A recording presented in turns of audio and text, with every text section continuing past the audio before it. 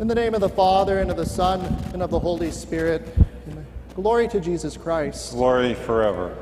The verses that we hear this morning from the 22nd chapter of St. Matthew are comprised of one of Christ's parables, that in which he compares the kingdom of heaven to a great marriage feast. Christ says that the kingdom of heaven is like unto a certain king, which made a marriage for his son.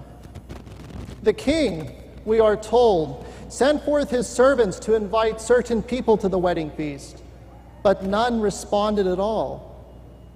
The king sent his servants a second time, and this time the servants told those invited of the wonderful things that had been prepared for the feast. Again, however, no one came. But instead, the people gave excuses that they were too busy with the farm and with the business to attend the feast. Then some of these men even seized hold of the servants and murdered them. The enraged king, quite understandably, sent his army to punish and to destroy the murderers. The king then sent his servants out into the highways to bring in strangers, so that there would be guests for the wedding and for the feast.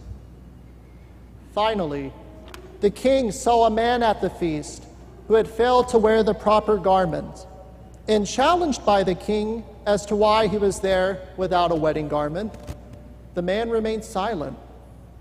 The king had him bound up and thrown into the outer darkness. What lessons are we to draw from this morning's parable? St. Gregory the Dialogist writes that the king is God himself, and the marriage is symbolic of the incarnation of Jesus Christ, the union of Christ's divine and human natures into one person. The feast is symbolic of Christ's church, which exists, remember, both in heaven and on earth. St. John Chrysostom's commentary is similar to this interpretation. He adds that at first Christ invites the people of the Old Covenant, the Jews, to join this great marriage feast, which is the church, but they fail to respond. He invites them a second time, and they are too busy with earthly concerns, to which St. John Chrysostom states that when spiritual things call us, there is no press of business that has the power of necessity. When Christ persists with his invitation to the Jews, they kill him, they crucify him, just as they killed the Old Testament prophets. St. John comments that Christ sought to win them over before his crucifixion, and even after it, he still urges them, striving to win them over. However, they refused him. And so it is then that ordinary people of the highways, the Gentiles, are invited, since the wedding feast, the church, must be filled. St. John writes that when the Jews were not willing to be present at the marriage, then he called others. He called you, and he called me. You will remember that in the parable, when the king's servants are killed, the king sends forth an army to destroy their city and to punish them. So it was, St. John writes, that less than 4 decades after Christ's ascension, Jerusalem fell. Jerusalem was utterly destroyed, and the people there killed or dispersed to the 4 corners of the earth. Now Christ, as I said, has summoned us to his feast, that is, to his church, so that here we may partake of his sacred foods, those that are filled with grace, the holy mysteries or sacraments, and that prepare us spiritually for eternal life. For life in that eternal aspect of the church. But for this feast we must prepare. We must attire ourselves with the proper garment, or we shall be cast, like the man in the parable, into the outer darkness. The garment is, of course, a spiritual one.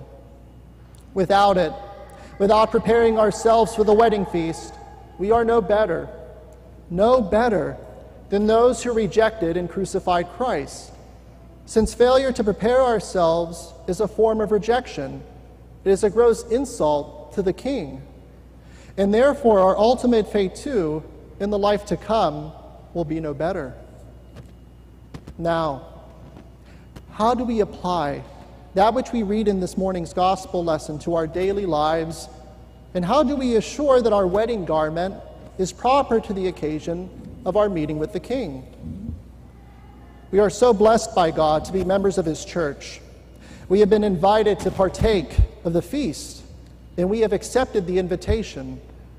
When we attend the divine liturgy, we share in the feast that the King, Christ Jesus, has readied for us. And in doing this, we prepare ourselves for an eternal feast in the life to come. St. Gregory the Dialogist, also known as Pope Gregory I, again writes that the wedding garment symbolizes the virtue of charity. We prepare ourselves to meet our King and God by developing within ourselves this virtue of charity, because at the end, at its highest development, all of the other spiritual virtues come down to this. They aim towards this. Those who will be saved are those who acquire selfless love, a love that does not aim at selfish ends. St. Gregory says, referring again to the wedding garment, that cloth is woven between two beams, an upper and a lower. Any of you who have ever woven cloth know that this is true. In like fashion is our spiritual garment woven. St. Gregory tells us with an upper beam, which is love of God, and a lower beam, which is love of neighbor. One must love God with his whole soul, heart, and strength. It must be total, in other words. As for love of neighbor, St. Gregory says this: let no one, when he loves someone, think to himself that he now begins to possess charity, until he first examines the motives of his love. For if one loves another, but does not love him for God's sake, he has not charity, but only thinks he has. But when we love our friend in God, and our enemy because of God, this is true charity. We love for God's sake those whom we know do not love us. Charity is proved true solely by means of its opposite, hate. And so because of this, the Lord himself says to us, love your enemies, do good to those who hate you. We then love securely those whom we know do not love us. And these are great precepts, exclaims St. Gregory, sublime precepts, and are too many hard to fulfill. Nevertheless, this is the wedding garment. And whoever sits down at the wedding feast without it, let him watch with fear. For when the King comes in, he shall be cast forth. We may add by way of clarification that the selfless love of which the gospel speaks, and to which St. Gregory here refers, is only possible by the cultivation of all the other Christian virtues, and by obedience to all of the other commandments of God. Men and women who come to the feast, who come to the divine liturgy, with hate in their hearts, do not wear the acceptable garment. Men and women whose faith and love are cold, who attend church for social reasons or for numerous other reasons not consistent with the love of God, are, spiritually speaking, not dressed in a wedding garment pleasing to the King, Christ Jesus. We must come to the feast, to the divine liturgy, for the sake of the glory of Him who invited us, not for our own glory. Christ ends his parable with the pronouncement, "Many are called, but few are chosen." St. Paul tells us that God desires that all men be saved. God loves every human being with the same intensity of love and wishes that all may come to him.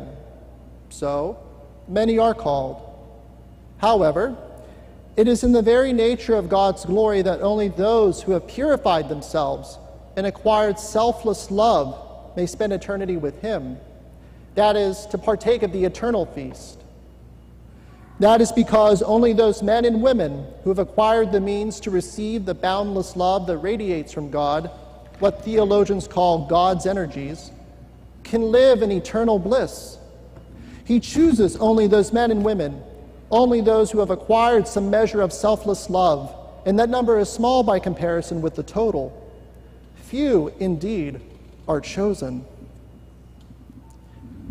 In St. Gregory's discourse on this gospel lesson, he also mentions a man who had failed to prepare himself for eternal life. On his deathbed, near the end of his life, this man could see the demons preparing to take him to their abode of eternal sufferings. And he saw himself literally being swallowed by a hideous creature, that is the beast, Satan himself. But his brethren, who loved him despite his sinfulness, prayed for him around his deathbed for his salvation. And God, in his mercy, granted the man a brief reprieve for a few days so that he could repent of his sins and win eternal happiness with God. It would be a mistake, of course, for any of us to count on such circumstances at the hour of our death, for none of us know how we shall die and whether we shall be granted sufficient time to repent, to turn our lives around. Death, as we know, takes many people in an instant.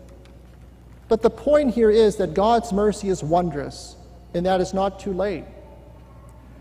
Whatever the circumstances of our lives, however old or young we are, however rich or poor we are, we can begin now to prepare our wedding garments for that encounter with the King that every one of us will someday experience. Let us wait no longer. How many of us will be alive tomorrow, or the next day, or the next week? We do not know. Now is the time to begin weaving our garments, to begin loving God with our whole soul and heart and strength, and to begin loving our neighbors as ourselves. Now is the time to seek that selfless love, to put on that spotless wedding garment that will save us. Glory to Jesus Christ. Glory to